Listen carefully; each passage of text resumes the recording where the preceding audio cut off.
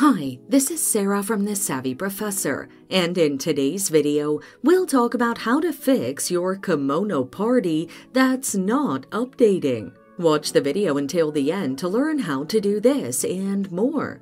The following are some of the reasons why your Kemono Party isn't updating: problems with the extension, server problem or outage, or there's a new update. Here's how to fix the issue.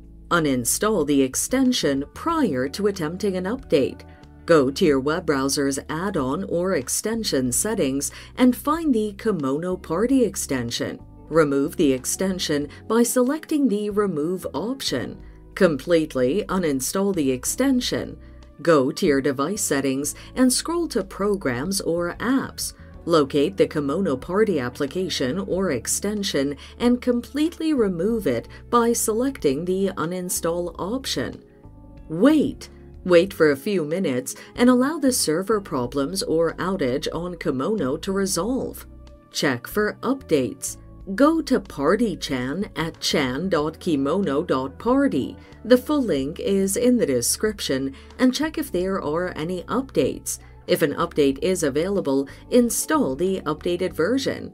And there you have it. Follow these steps to fix your Kemono Party if it's not updating. Thanks for watching. Till next time.